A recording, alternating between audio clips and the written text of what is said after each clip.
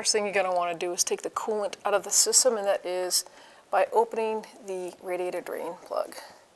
Make sure you have a catch basin so you can catch all the coolant that's about to come out. And then loosen up the actual radiator cap because that'll let it flow out smoother.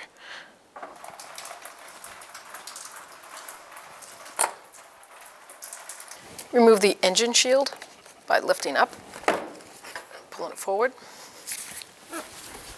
Take off the airbox hose to the airbox. You can leave the top on if you want, or take the top off. So we just need a 10 millimeter.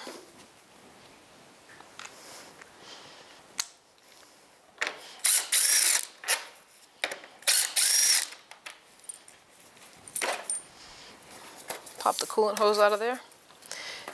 Take the tabs off the top of the cover. There should be 4. Take the breather hose off. And then we're going to have an air temp sensor on the bottom here. So you're just going to squeeze this connector and disconnect it. Before we get into that area, we want to disconnect the negative battery cable.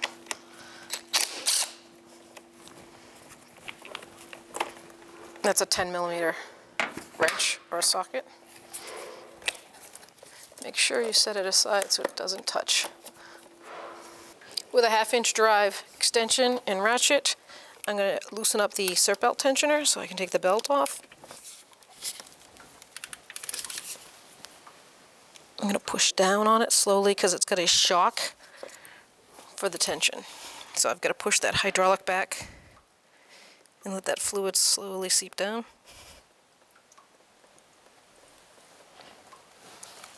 And once I feel it's loose enough, take the belt off, bring it back. Now I'm going to unplug the alternator power source. So I've got a little cover here that goes over the positive terminal. I'm going to move that aside. And then there's a red lock here. That's a safety lock. So you need to push that up, and that frees up the tab. Squeeze that in and pull that off. So now we're going to get a 13 millimeter socket and take that nut off.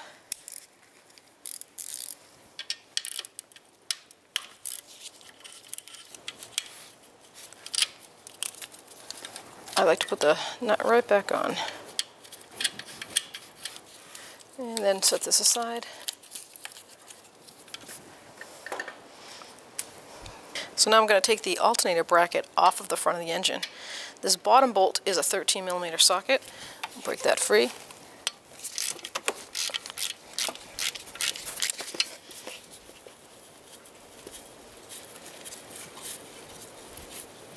And then we get a 15 millimeter socket for the next 2. Got one on this side.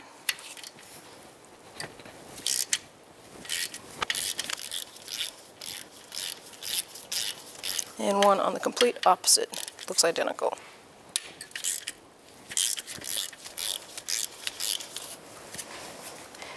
And it looks like there's one right in the middle. And this is a 16 millimeter socket right here.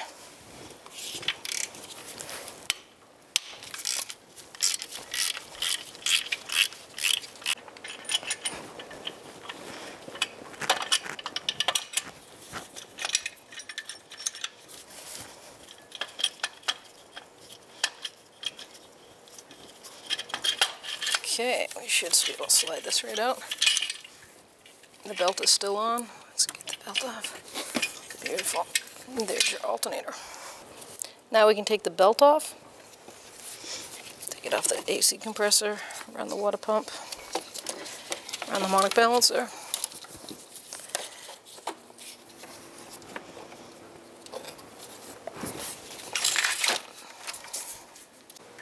So I'm going to take the 2 idler pulleys off first, and that's a 13 millimeter socket.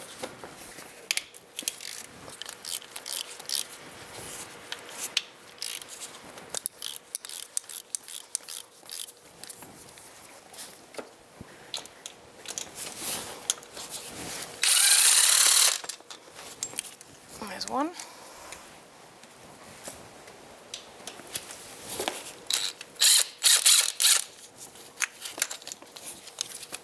So now I'm going to take the two lower hoses off the water pump. That's a lower radiator hose and a coolant bypass hose.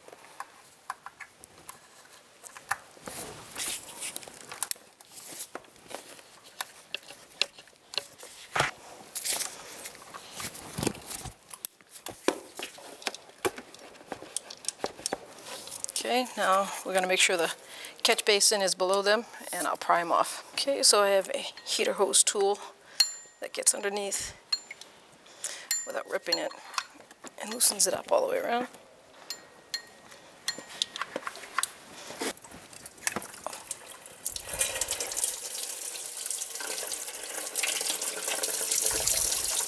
Pretty good aim, I'll have to say.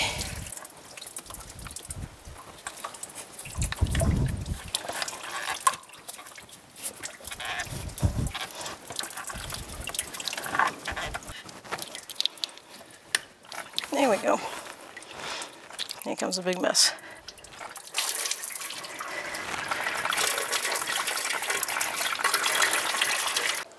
So now we're going to loosen the water pump up, all 8 bolts, and it's a 10mm socket. Get yourself a little 3/8 extension or whatever size ratchet you're using and break them free.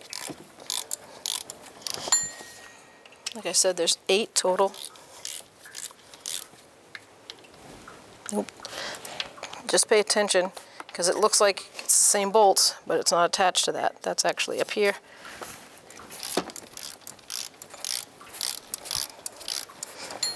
You need the extension for down here.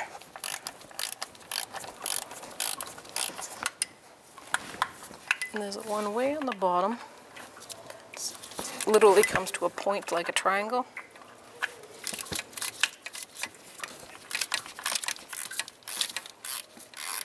And then it works its way up.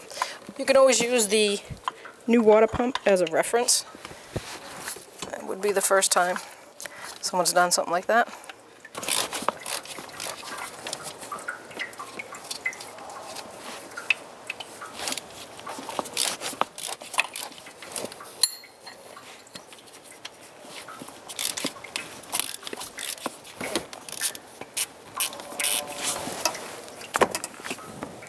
Now I'm just going to use my extension.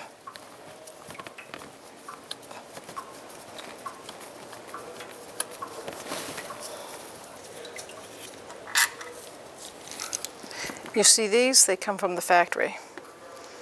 Those go in, they hold the bolt in place while the rubber sits in the hole of the water pump. So when you go to place it in, you'll have a couple to start the bolts without losing them or dropping them. So I'm on the last bolt right now, and then we'll be ready to break this water pump free. The way the water pump is in the vehicle, set it up someplace, and as you take each bolt out, you can put them right back to where you got them. So I know that this one had that rubber bushing in it, and I had a short one here, and a short one here. This has a rubber bushing in it, but it's still down inside the housing, and that goes here. But as I take each bolt out, I'm just going to place it right in the spot where it goes. Okay, with a good pry bar or a flathead screwdriver, whatever you trust yourself with. So it shows a spot right down there that's got a lip on it for this particular situation. There we go.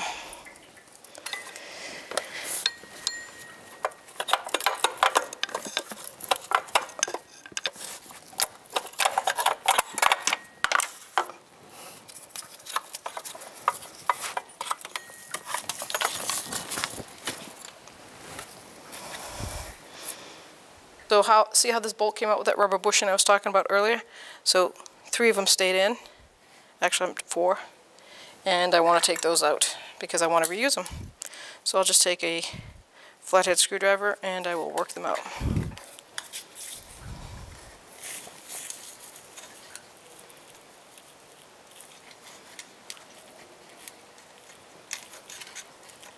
There you go. So if you need to keep track of where they go, it mostly seems like it's all the long bolts. So now that the water pump is clear and out of the way, always want to clean the surface. You got a nice new rubber seal that's going to go on here, and you want it to seat because you don't want coolant coming out. So first thing I do is take a rag, and I just clean away any sand and debris.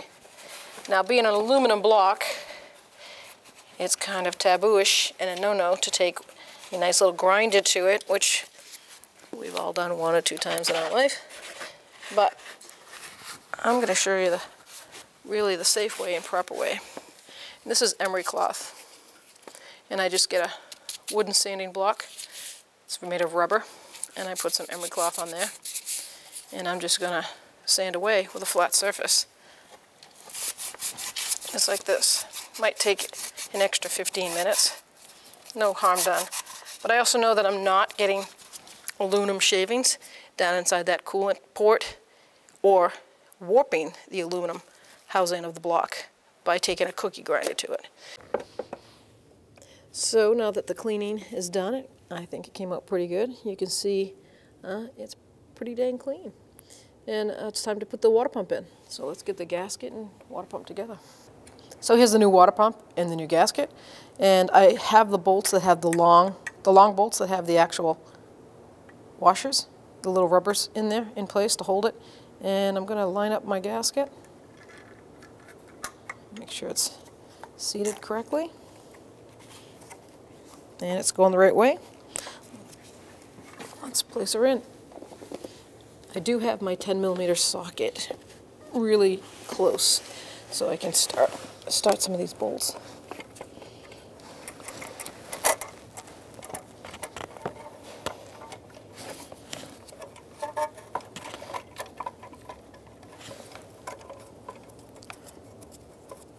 Got this top one starting by hand.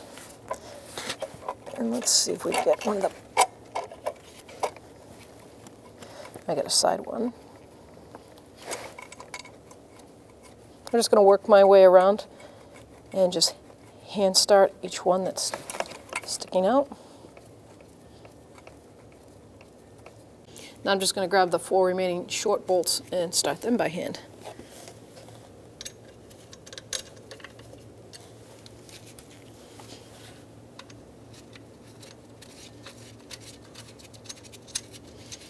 And if you can't see very well when you're doing this, because I can't really see down below there, I'm just going to use the old water pump as a reference of a location if I can't make out where the bolt goes.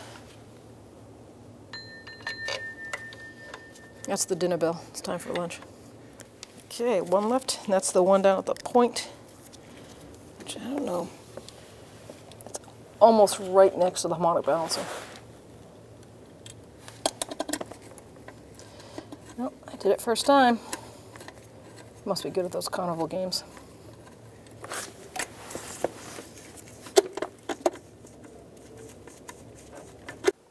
So now we're going to torque the water pump, and the torque specs is 8 foot-pounds, which equals to about 11 Newton meters. And there is a torque sequence. So this is the first bolt right here. Even though 8 doesn't seem like a lot, there's a reason for it. Okay, there's 1. Then 2 is mirror opposite of it, over here on the right side of the pulley.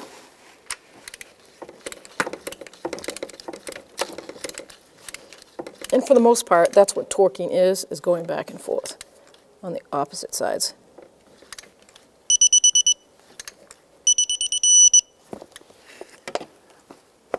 Three's up here.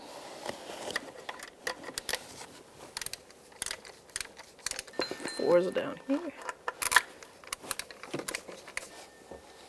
5. We're done. 6 is down here next to the actual lower radiator hose outlet. 7 is that one way down on the peak. And then 8 is the other one over by 6. So we have 6 and then right here. It's the bottom part of the pulley. And the last one is 9, which is the top right up here.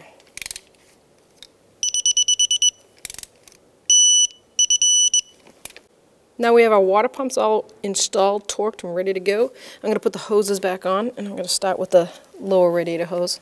Bring that right back up.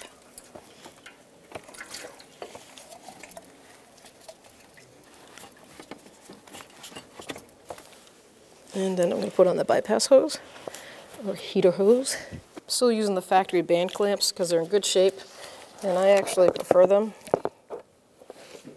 And that's what this kind of tool is a band clamp.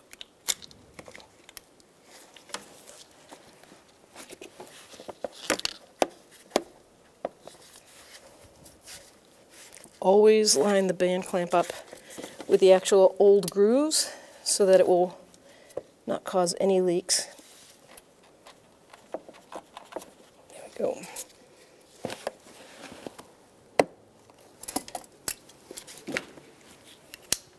So we have our 2 idler pulleys for the SERP belt to install. Quick note, I separated them so I kept a good memory of where they go. It's kind of obvious. We have a short bolt and a long bolt. The longer bolt goes onto the longer shank. And just hand start it. And the same with the shorter bolt. These do have a seat to them. It's like a cone shape, so it's kind of hard to mess this up. Once it starts to close up, the pulley just reseats itself because of the design of the bolt.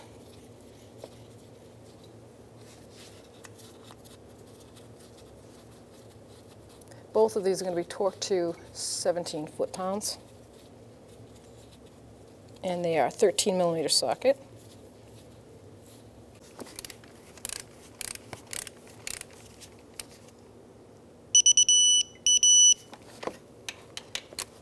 Let's say it again, 17 foot-pounds.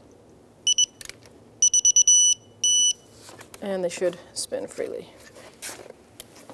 Now before I put the alternator on, I am going to put this SERP belt on because it's going to be a lot easier with that big bracket out of the way. So you go down over the harmonic balancer, and then you're going to bring it through like a piece of thread right through these 2 pulleys and out over to the power steering.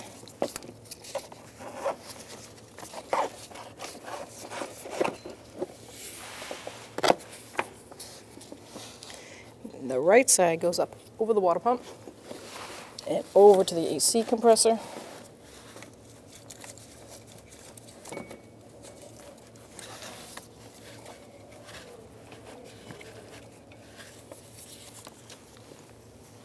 And then these 2 lovely little pulleys that we just installed is where the belt will feed up through.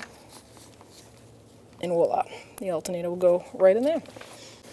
All right, so we have our 4 bolts still in place. I'm going to put the 2 top ones in because it seems a lot easier.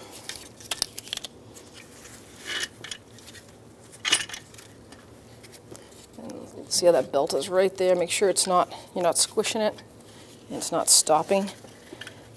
Just hand start all your bolts. The whole time, just keep making sure you can grab that belt. Yeah, we've got good movement back there, so we're all set.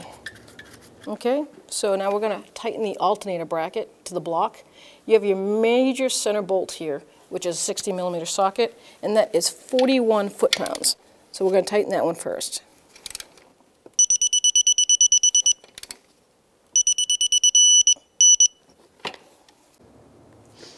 Okay, so our 2 outer bolts, identical on this side and that side, that's going to be the 15mm. That's 43 foot-pounds.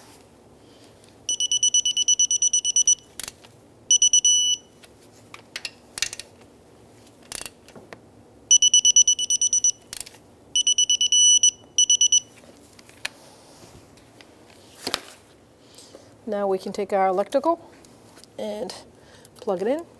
Make sure you push down on that lock tab and then put our actual positive cable onto the alternator. And it's got a nice little tab on it, so it's going to slide right in there to stop it from spinning. Put the washer side down. That's a 13mm. And believe it or not, they do have a torque for that. The torque specs is actually 13 foot-pounds. If you feel uncomfortable doing that, which I'm not going to say I don't, because I do, let's see what it feels like. Not bad, actually. That's perfect. So it's not as much as I thought. You always want that snug. You don't want it loose. It can actually arc, cause a lot of problems. So to put the cert belt back on, get a 1/2 inch drive. I put a little extension on my 1/2 inch ratchet and push down slowly so you get that shock to go down. Once it's bottomed out, you can reach back here and grab that belt and then put it right over the pulley. If it doesn't go, double check the rest of them, and I slipped right off that power steering. There we go. That's what it looks like. And just let up on the tensioner, and that hydraulic pressure in that shock will seat it right back. And it doesn't hurt to give a quick visual. Follow the belt around the best you can. I'm right in that pulley, power steering wise. I'm right in the pulley. Harmonic balancer, right in the pulley. And don't forget the old favorite AC. So we are all set, ready to roll. Belt is seated. Now we can start assembling the rest. Now we're ready to put the air hose from the throttle body to the air filter housing back. Don't forget to plug in the air temp sensor. So we're just going to line that right up until it clicks. There we go. Put that on. This hose for the overflow. None of this is hard, but the tricky part is making sure that your airbox clamps are out of the way, and they are. Good. Put that hose in. Now we just have to tighten that clamp. Let's put the housing down. There's 4 of these lock clamps, and then one way down here. Use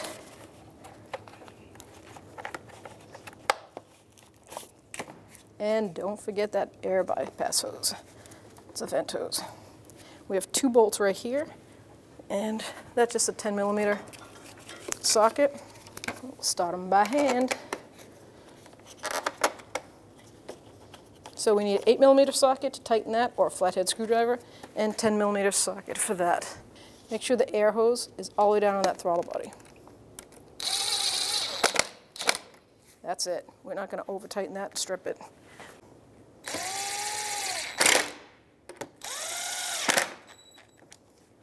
Now we're going to tighten up our radiator drain plug. And being plastic with an O-ring on it, you want that just snug. You do not want to over tighten it or under tighten it. See the difficulties we go through? Happy medium. And I think that is a happy medium. So now I've tightened the drain plug for the radiator, and I'm ready to add my coolant. I have a burping system here. It's just a funnel that as you burp it, and you can run it, and the level will go up and down and not make a mess. So that's what we're going to do. I pre-checked my manufacturer's specs for the coolant, and I've mixed it properly. This is universal fluid. So of course there's going to be some of the factory stuff still in there, and this will blend with it perfectly.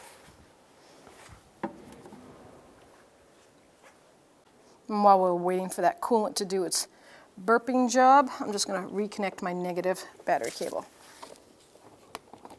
Make sure it's all the way down on that terminal. You do not want it like this, okay? You want it down all the way. And it's a 10mm socket. And I'm just going to snug it up. See how it just pulls it in? It's kind of the new fancy design.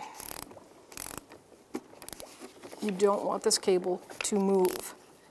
A little loose is not okay. You want it to be snug.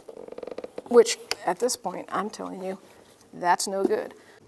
So as you tighten it, see this movement I have? That's actually the terminal end going around that battery cable.